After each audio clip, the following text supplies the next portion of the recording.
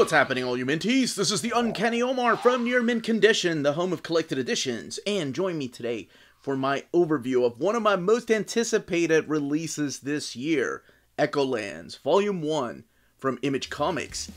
Let's get started.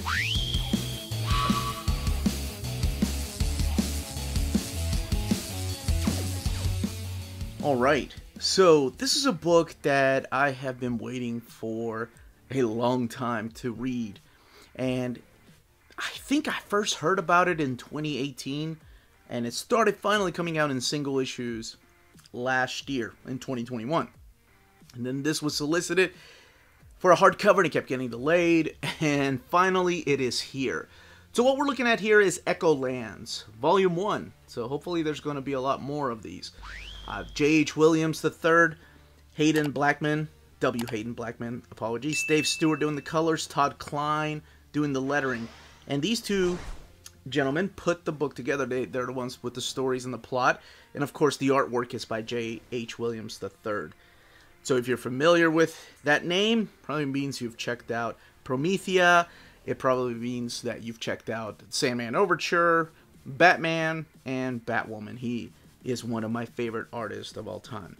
Now, this is a widescreen book, so it's a landscape book. This is what the cover looks like. It is art on board, and the book retails for $34.99. Here are all the characters, including our lead character right here, Hope Red Hood. So I am going to be talking a little bit about this wonderful, beautiful book, the journey that has taken place in here, and just showcasing this wonderful artwork. But again, it is in widescreen format, just to make sure. So normally what we have are books in portrait format, you know, like your deluxe hardcovers. This one here is laying down. So in case you don't have room in your library, or in case you don't like books to stick out, everybody else, hell yes, let's get this opened. Okay, let's crack this book open. The end paper right here, it's the symbol. It's the symbol of the bad guys in here, the Order, and Echolands, Book 1. We have dedications here by W. Haden Blackman for Jim, and J.H. Williams III for all these people, thanking them for making this possible. So here we have the co-creators, the co-writers, art and design, Dave Stewart, colors, Todd Klein letters, and Drew Hill doing the additional designs. This is the exact same creative team behind Batwoman, by the way. So if you're a fan of that, oh man, brace yourselves. That's what I was going to say. Kurt Busiek, a man of many words and a talented man at that, doing an introduction, but not just him. There's also a quick little introduction here by Neil Gaiman. And each issue starts off with a quote here. Whether they're songs, parts of the Bible, or just from books. Then you have the cover with the title Echolands #1. So this collects all 6 issues of Echoland, and it's all done in this widescreen format. And I'm sure you're probably tired of me saying that, but I have to stress that for people that are going to be confused. And speaking of confusion, I will say that it is a little confusing to jump in here not knowing exactly what is going on, and that's okay. I'm going to just give you a quick synopsis. So we have this character right here. This is Hope Red Hood. And she is a thief. And she has stolen something from this wizard in this particular world. Let's just call it Echolands, because I'm not sure if they even say exactly what this world is. Not that it even matters. But she's running from all the goons that are trying to chase her down through the city. And right off the bat, you can tell the different art styles that are going through here. The different architecture. This world seems like an amalgam of fairy tale, video games, toys. Wouldn't it be awesome if it's like the twist of that Twilight Zone episode? You're just reading about a bunch of toys. Oh man, I hope that's not what's really going on. And then you meet this character right here. This is Core, who's like her best friend, her lover. And he's also a thief. So she has taken this particular item from this powerful wizard, and they're trying to get this item back. So Core helps her escape, but then she unleashes this power. It's when she's tapping into the red. Now, the red could be the cloak, the red could be blood. You can find out for yourself. There are little clues leading into where it's going. So it is violent. This book is rated mature for a reason, because you're going to see beautiful art like that. So we take the characters back to their fortress right here, where a bunch of thieves are hanging out. So you get to meet characters like Deva, characters like Rabbit, Rose. So more thieves. And then the wizard's daughter, what is his name? Taros Demon, comes in and starts annihilating all of these thieves. So it's up to our character here, Hope, to get them out of this situation. Each one of them drawn with a unique style. And at the end of each chapter, at the end of each issue, we have this soothsayer. This right here is the Oracle of Echolands. Kind of gives you a glimpse as to what the next issue is going to be about. Each issue ends with, this is really cool. It's like a magazine. It's called The Echo, the magazine for the open-minded. And it starts off with an interview with Taros Demon, this wizard. And he talks about pretty much, it's more like an interview, and it's more, it definitely helps with the world building. And I like that. I like that things like this are thrown in there. There's a little comic strip in the back with ads. So you kind of get a sense of what exactly this world is like. Now, it's not really until the second issue that you find out who... Here, let me skip some of this because I don't want to spoil that part. These characters are that are following Hope. Obviously, they are a group of thieves, but this is a really cool way of getting to know each of these characters. Kind of reminds me of, like, Terminator 2. It's a little robot that's scanning them, or how, like, the Guardians of the Galaxy were introduced in the movie. Gives you their name and their species. So, for example, here you have species human, Mel, Homeland, Nazul Islands, maybe. So it introduces us to these characters, and each one of them has a different art style. For example, the character right here, he's from Old Chicago, but he really looks like a Dick Tracy piece of art, one that could have been drawn by Chester Gould. And I like that about this book. So it's an amalgam of just these different art styles, these different characters, all running away from this danger that Hope kind of put them in, because she's stolen this artifact. And you don't really get to find out what that artifact does and what it means until about the third issue. And speaking of third issue, this one is so awesome, where they go and get some help.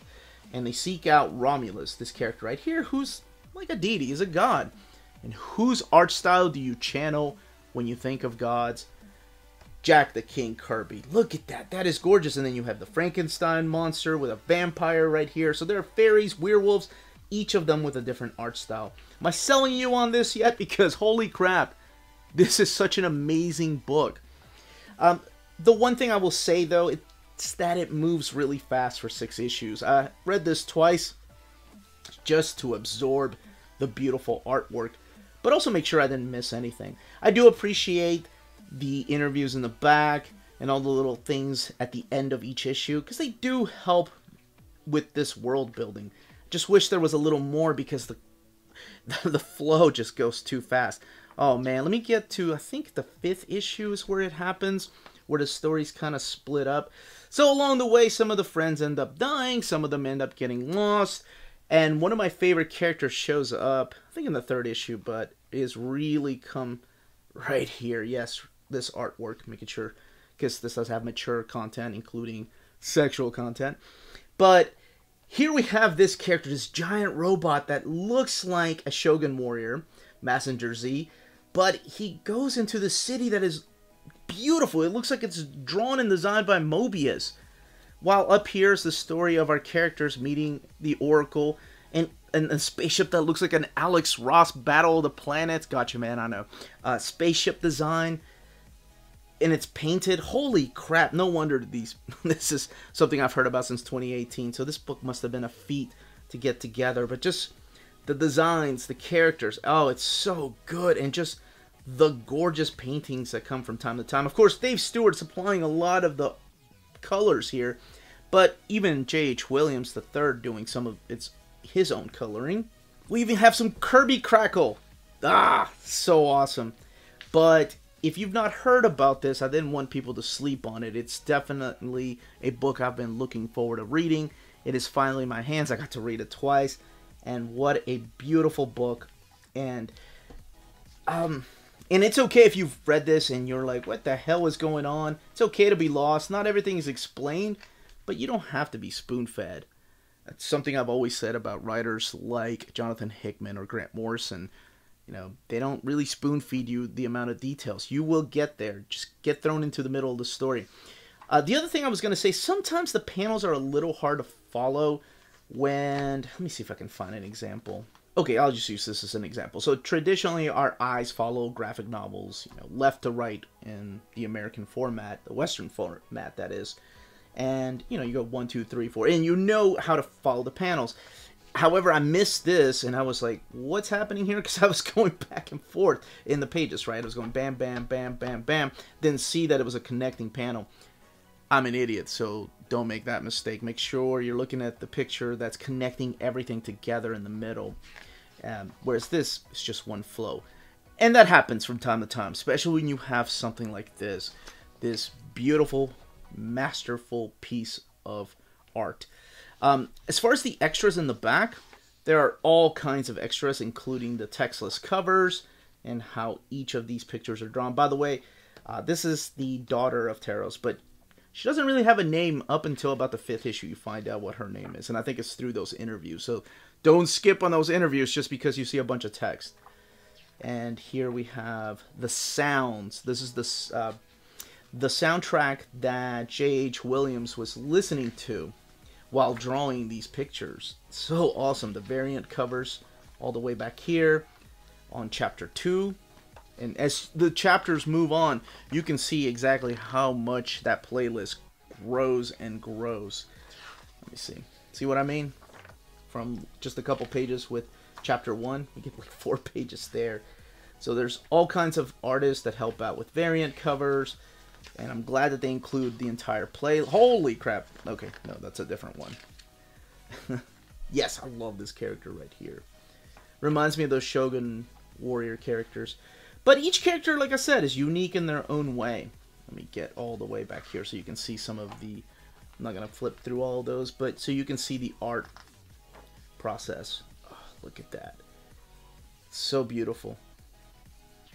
I think even back here you can see the stuff that J.H. Williams painted himself, if I'm not mistaken. So there is violence and there is some sex. Right there, like the Oracle. So the Oracle stands out. You have characters in black and white. You have characters in finished inks. It's such a good freaking mix of art. And only a handful of people can do this. This is what the cover looks like. So it's the cover for this. And then the bios on the creators. And as far as the binding, you do have sewn binding. And there it is at 272 pages. What are you waiting for? Fans of art, fans of crazy stories? Go check this out. That, as they say, is that.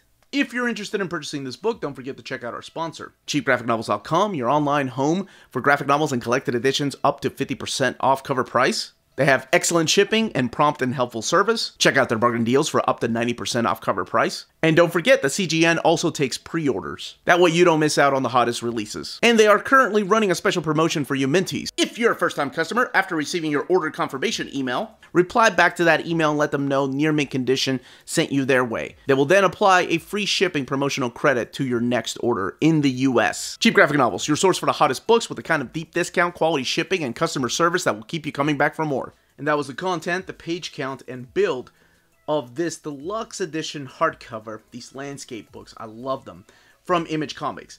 Let me know in the comments down below if you are picking it up, if you had no idea this was even a thing, if you're a fan of Batwoman, or Promethea, or Sandman Overture, then you need to do yourself a favor and check this out. If you have any questions, comments, leave them down below. This was the Uncanny Omar. Thank you all so much for watching.